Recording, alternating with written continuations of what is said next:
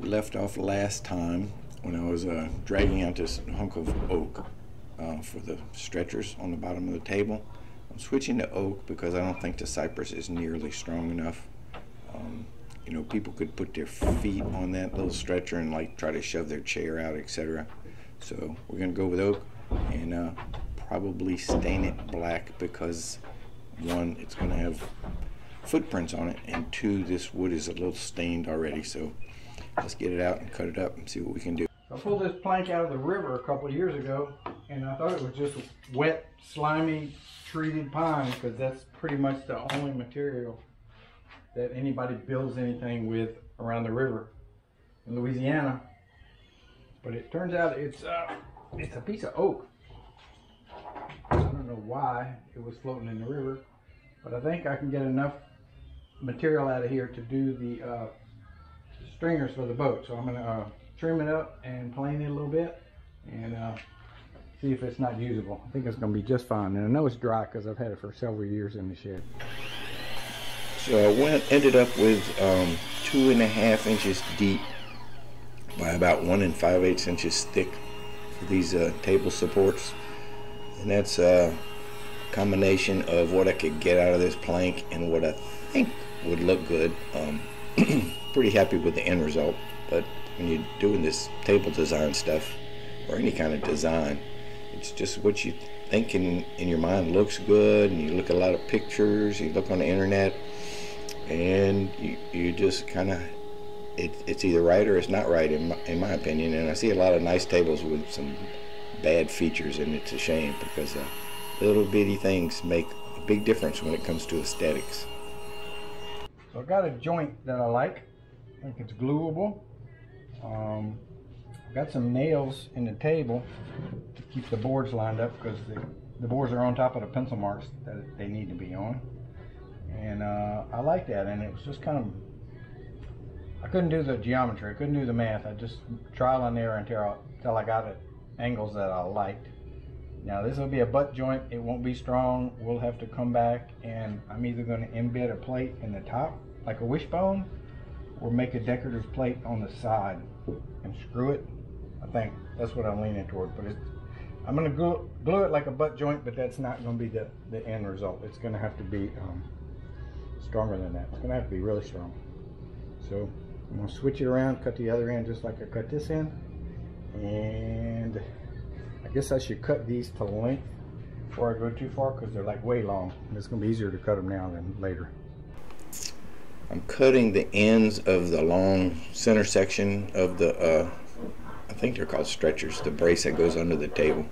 And it's more than 45, so it doesn't really work on the miter saw. And for the same reason, it doesn't really work on a table saw because most table saw miter gauges don't turn that sharp. So I'm using a handsaw, and hand saws are great. They probably make more accurate cuts than power tools. With power tools, you tend to make the cut and then take a look at it and see if it's okay because it's already done. With hand saws, you can kind of look at it as you go. My problem is I don't see that great, and my hands shake, so I have a little bit of hard time with the hand saws. I should use them more, but in this case, it worked out really well, and I got some really good joints on the ends of this little brace.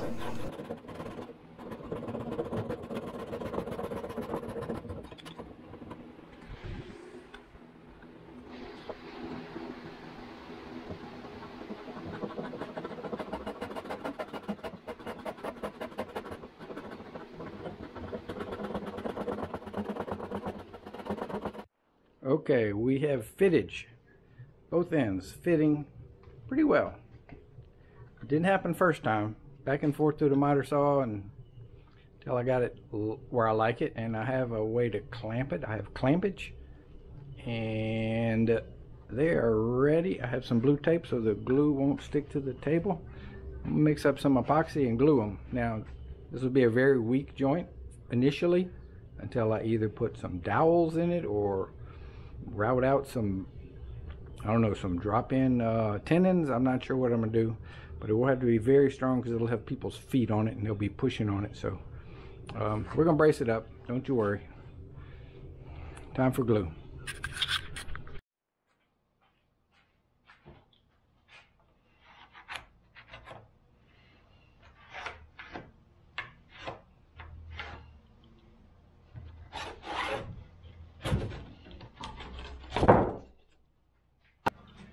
we got a template, and I accidentally cut one of the legs short, so ignore the fact that it's crooked. And I have these nice chunks of aluminum. They're in the shape of letters, but I can make them a different shape. So I'm going to cut these out, and I'm going to put a plate top and bottom, and I'm going to recess it so it's flush on the top and the bottom. So I have two R's that work good. The H and the N don't work as good, but I had this flat piece of aluminum from a car underbody, and it can work for the bottom pieces because they don't have to match. So I'm gonna get out the bandsaw and see if I can't cut these fairly straightly, neatly. So the portaband held in place with the vise turned out to be just awesome for doing this. Made a smooth cut. It was nice and controlled. It wasn't scary. It had a little bit of a limited throat, so you had to make a lot of extra cuts just to make room so you can get to what you wanted to cut. And eventually I had to flip them over and cut them from the back because I just couldn't get to all the surfaces. But in the end, it worked great, no problems. And I tried using soapy water as a lubricant. It didn't really seem to make any difference whether I applied soapy water or not. You just got to push real slow because aluminum tends to melt and get stuck in the teeth of the portaband blade, and then it quits cutting. So just took my time, and I got all my cuts made, and nothing exciting happened, which is the way I like it. So I cut up the R, and I got my first wishbone brace, which will be let into the wood right here. And I'm pretty sure a router bit with a bearing guide will finish the edge off. So now I got to do another top one for that side out of the same material, and I'm going to use the less desirable flat aluminum for the two bottoms. They should be the same size as this. I laid my aluminum brace on top of the joint and scribed the three ends, and I took a very sharp chisel and kind of, cut those ends just a little bit, just to give me a sharper line and a pencil mark. And got the router depth set, and here I'm double checking myself because I don't trust myself, and made some final adjustments. And then I removed material in the area the brace is going to go. Sometimes when I do this, and I should have done it in this case, is put a bigger base on the router, because once you get started, only half of the router is being supported by the wood. The other half is over the hole, so it's real easy to tip the router and get a botched up surface. But what I tended to do here was to leave a little bit of wood every now and then to kind of support the router, and at the end with a sharp chisel it was real easy to go back and just knock those off and finish off. I didn't route exactly to the line. I left 1/16 or 1/8 and then chiseled those off, and I got where the aluminum plate fit pretty well. I was happy with my cuts. First of 4 braces is installed, dry. I'm gonna take it off and put epoxy when I get the other 3 done. The depth came out real good. It feels good. This shiny surface will be sanded off, and I'm counting on being able to do the edges with a router and a guide bearing. If not, I got a lot of filing to do, but either way the edges will be smooth in the end. So pretty stoked with that. I think that's pretty good. I'm gonna get the other one on. I'm gonna flip it over and do the bottom ones. Okay. So the router did in fact cut the aluminum, and you hardly hear the sound difference between when you get from wood to aluminum. It just cuts it pretty easily. But one mistake I did make plenty of mistakes, but this is one of them. When I countersunk screw heads, some of them are not quite totally deep enough, so the screw head sticks up a little bit. You can't really feel it, but when I went to sand the surface flat, you could see it. But by that time I had epoxy to plate on, and the screws are embedded in epoxy and they won't come out. I broke 2 of them trying to get them out. So I guess, shame on me. I should have double checked that they were really flush. But so what I did was I turned the thing upside down, and I'm putting those on the bottom. I think it'll be all right. Sanding, sanding, sanding. I can make a 50-hour video of sanding, and it's pretty dull and monotonous. But I did want to sand these corners before I installed them, where I could just roll it around on the bench. It makes it a little easier to get to. And with the double wishbone stringer finally out of the way, I'm filling holes with epoxy. I've mixed epoxy with some sawdust to give it a little bit of a color. And this is the bottom, so it really doesn't matter, but I kind of want to sample. I want to see how it's going to look sanded and varnished in case we might need to change something up. Alright, with the double wishbone all glued up where it's not going to move, I got it set under the bottom of the table at the right height, and I got it centered back where it's supposed to be. And this seemed like something simple, but this took forever because every time I'd move one end 1/4 of an inch, it'd screw up the other end. So I ended up putting these verticals with some clamps just to try to stabilize it a little bit. So now it is exactly where it needs to go, and it is the right height and location. So now when I take the legs and slide them where they need to go, I can scribe this and this, and I can cut the end off. I'll probably leave it a little long for now. And I got a joint here because this is wider than the hole it has to go in, so I'm gonna have to put a tenon on the end. So I can mark all of them and take all these contraptions down and start trying to cut those tenons to fit. My original game plan was to put this together and be able to work on it and the table at the same time, but that's just not going to happen. I'm going to have to finish the leg structure and get it out of here, go put it in the carport probably. So I got my first joint. First joint's always the hardest. Let me show you how I did it. This oak is real chippy, so it was kind of challenging. But anyway, I took one of the drops. I cut these, roughly the length, and I took one of the drops and I played with the router depth until I got it where if I take the same amount off of each side, I get a good fit. So that was the first step. And then I made this real intricate template router guide that sits on top of here, and I clamp it down. So first, this is where the bit's gonna cut, so I need to scoot it over to right there, and then I clamp it down, and then it guides the router, and then I remove all that, and that's it. Then I cleaned up the cheeks with my little hand plane and a chisel, because this stuff doesn't route well. It's real chippy. It's not anything like the cypress. But we'll do that 3 more times, and I think I'm gonna go ahead and glue these up together.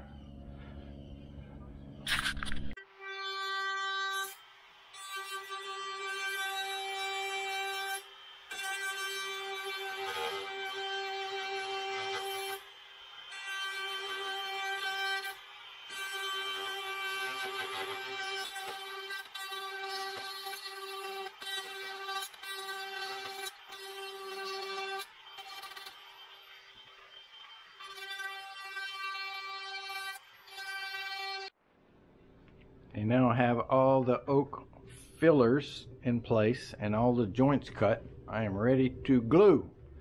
And I had leftover board from here, so the grain would have matched perfectly, but I botched it. I planed it too thin. So this is from the same plank. It's just not quite the same match as good as it was, but it's going to be black anyway, so it'll be all right. So I've got to go get a bunch of clamps, and we're going to clamp it all up and be done for a couple hours. So jump ahead a few hours. The glue is cured, the clamps are removed, and I'm taking the router with the flush cut bit and flushing out all my little blocks that I glued in there, that I glue extra big and flush cut, because it's just kind of the way I like to do it. For me, it works out better. For other people, they might want to get the blocks cut perfectly and not have to do this step.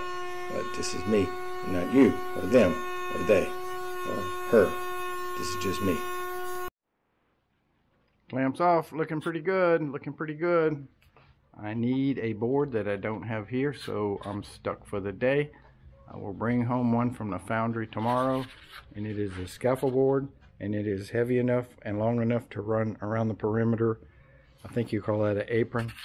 I don't have anything here suitable and have the perfect board at the foundry, so we'll just wait till tomorrow. So I brought home an old scaffold plank to rip up to make the aprons, and this is good stuff. This is #1 Southern Yellow Pine, straight grain. It's just good stuff, and it's marked correctly. It says meets OSHA standards.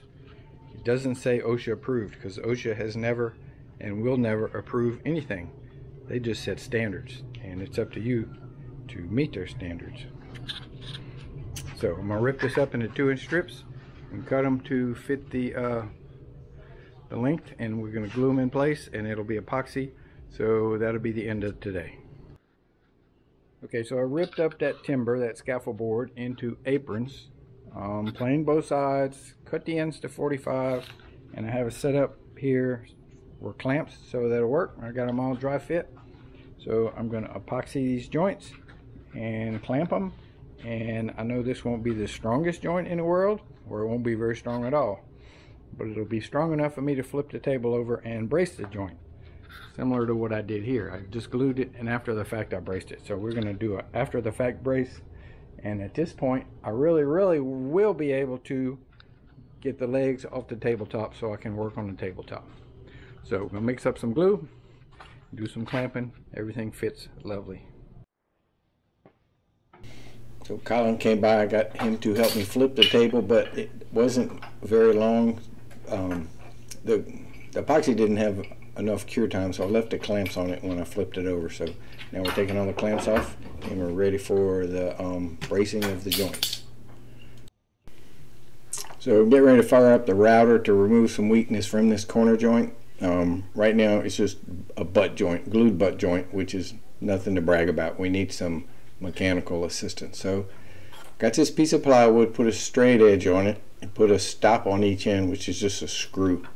And I took my plunge router and plunged through the plywood, following the straight edge from screw to screw. So I know where the joint's going to be. It's going to be exactly where that hole is in the plywood, which makes it real easy.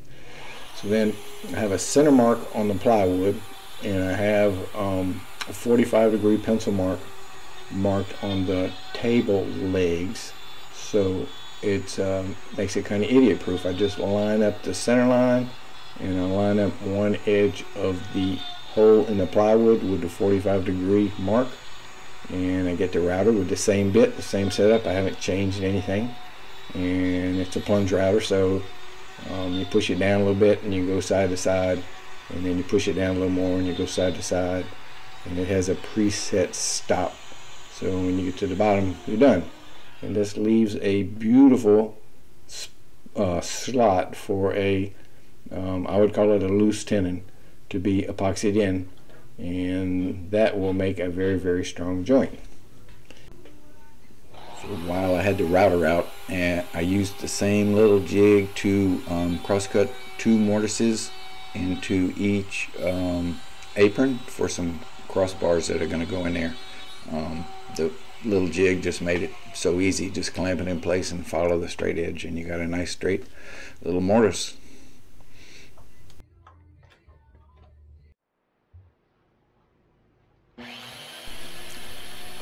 So for the tenons, I use some vertical grain pine. It's very old. It was actually flooring. But I like pine. It's not brittle like hardwood. It's just about impossible to break. It glues well. It's super stable because it's like got 100 growth rings to the inch. So on the table saw, I cut the width to fit the slot, and then I cut the height just a little bit taller than the slot, and I cut the length. But the slot has rounded ends, so I had to just clamp my belt sander up here on the table, and I rounded the edges over and fit them all into place, and they'll be ready to glue in, or they are ready to glue in after I do this. So as of right now, the only wood I need to add to the table and the legs, or the legs, will be these wood plugs to cover 2 screws I'm going to put in each one of these joints. Everything else is assembled. What we need now is sanding, routing the edges around. And the tabletop, I'm going to put a special edge on, and I don't have that figured out yet, but that's going to be a wood removal project, not a wood adding project. So the table is built, just needs to be shaped and prettied up and finished. I did a sample table edge, and it's been approved by the new table owner. So it's just basically a 15-degree angle and a couple of roundover bits. Problem is that typical, I did this standing up in the table saw, but there's no way I can stand up this in the table saw. And the typical skill saw only rotates to 45 degrees or so. So to make it work, I would have to cut it like this a ways and hold the saw steady at the same time. That ain't happening. So the thing I'm gonna try to do is mount a base plate, a 90-degree base plate up here, so I can ride this and let this ride across the top of the table. This is a rip fence from an old table saw that I used to have that didn't come with a rip fence. But I think if I get it in the right spot and bolt it, then I can just use this and guide the saw down the side of the table, and I think that'll work. So I'll try to get this thing straight, try to get this all straightened out, and just drill and put a couple of bolts through that aluminum foot. It needs to, if it were to move in the middle of a cut, that would be just like the worst thing in the world, because I'd put a big gouge in the side of the table. So let's work on that. So welcome to the Bevel Master 3000. I had it clamped. I have it in the spot that I think it needs to go. I'm doing a test run on a little plank here. This is real awkward because there's really not enough surface area to balance it on. I wanted to make sure I had it adjusted right before I drilled and bolted it to the guide. I got it clamped right now, and I don't trust the clamps for working with the tabletop. But it worked, and I have it adjusted right. I just need to bolt it.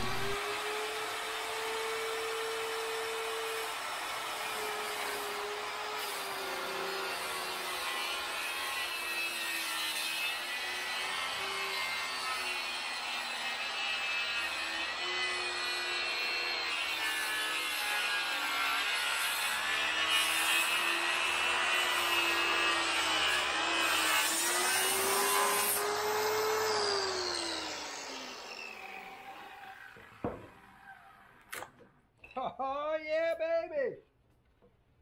I'll take that. So good success with the Bevel Master 3000. On this cut toward the end, I was probably pushing it a little hard. The blade got probably a little hot and started to wander a little bit, and then I went through a knot and the blade wandered more. So I do have one little divot toward the end that sanded out okay, but other than that, the cuts are pretty much perfect. I just pushed it a little too hard on this set. Yeah, nice day for inside job. Raining cats and dogs. That worked way better than I expected.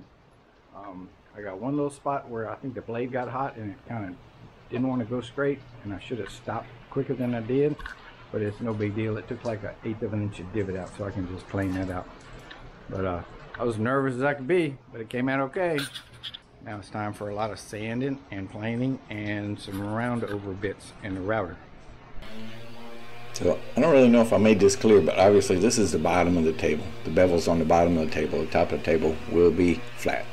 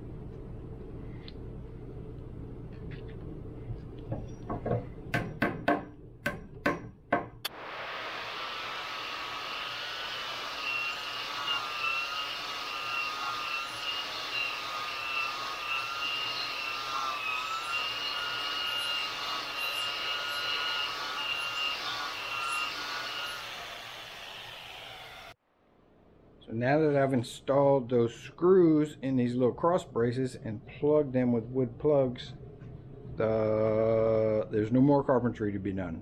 All the wood that's going to be is done, and now there's a lot of sanding and rounding over with the router bit and a lot of finishing.